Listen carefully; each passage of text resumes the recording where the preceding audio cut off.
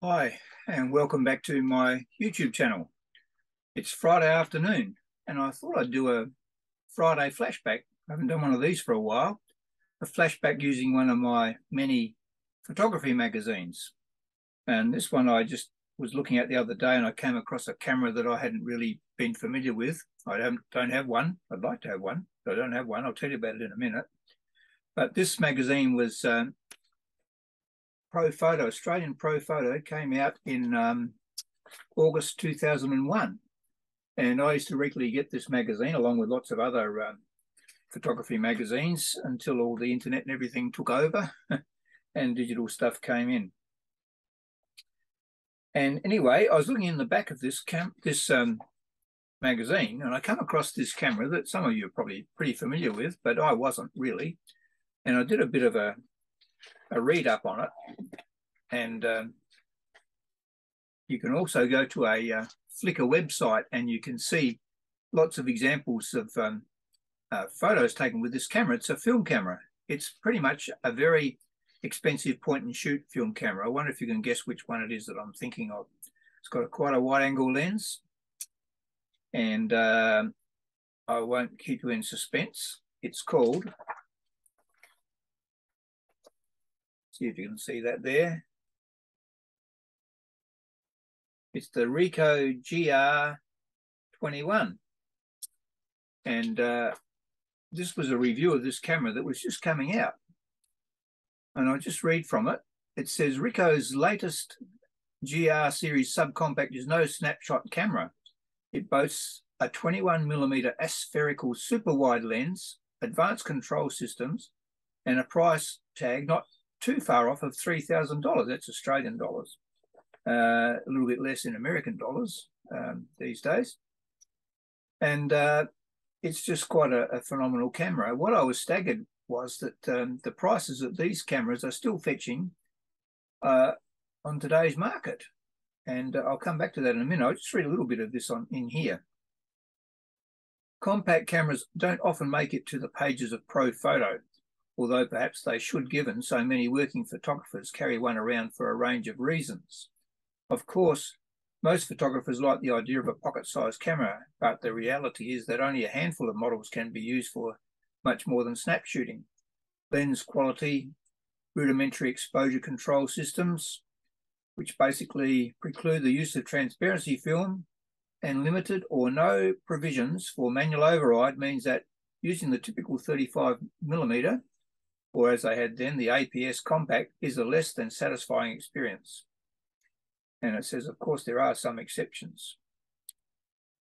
Now, Ricoh has made what's arguably the ultimate 35mm compact in the pocket-sized form of the GR21.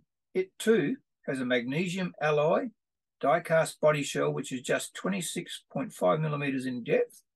But this model's main selling point is its 21mm ultra-wide-angle lens. It's the first 35mm compact to be fitted with a lens wider than 24mm, and the 9-element optics are designed to deliver pro-grade performance. I'm not going to labour long on this. This is just a short video. So the verdict that they wrote about on the back of this article. Well, perhaps I'll just, before I come to the verdict part, I'll just talk about some of the features. Exposure control is based on a dual zone metering via a 2-segment SPD with the choice, I don't know what that means, with the choice of program and aperture priority auto modes. The metering range is EV 2.5 to 17 at ISO 100. And while the dual zone metering provides some degree of automatic backlight correction, the GR21 has a proper exposure compensation facility with a plus and a minus 2.0 EV adjustment in half-stop increments. Additionally, auto exposure bracketing is available with an adjustment over 3 frames of plus and minus half a stop. Manual apertures from f3.5 to f22 are selected via a dial on the camera's top panel, and half-stop settings are provided, allowing for pretty precise control. The shutter speed range is 2 seconds or maybe that's a half a second. I think it's probably 2 seconds to 1/500th of a second control. But a timer mode is available for longer exposures up to 59 seconds. And yes, a remote trigger.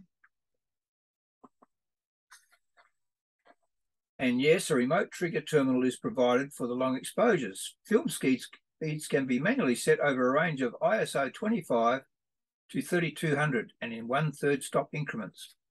I'm having some trouble with this camera setup here, so I'll just get to the verdict. There are lots of things to like about the Ricoh GR21, starting with its smallness and tidy styling. However, it's the 21mm lens which is the big attraction, not just because of its expansive angle of view, but because the image quality is truly superb. Distortion is well controlled and exceptional sharpness is maintained across the frame and right up to the corners. I'd suggest you have a good look at the Ricoh group that is specializing in images from the GR21 on Flickr. What's there will bear out what I just read out there. So this is a brilliant camera. I'm just going to show you, the price they were asking for it. That's what I was about to tell you before, wasn't I? The price they were asking for it was, in Australian dollars, $2,899 with a 2-year warranty. That was in Australia only. Now, you might be surprised what they're still asking for this camera.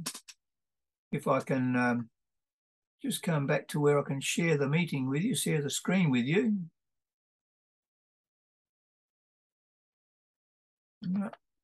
Where are we?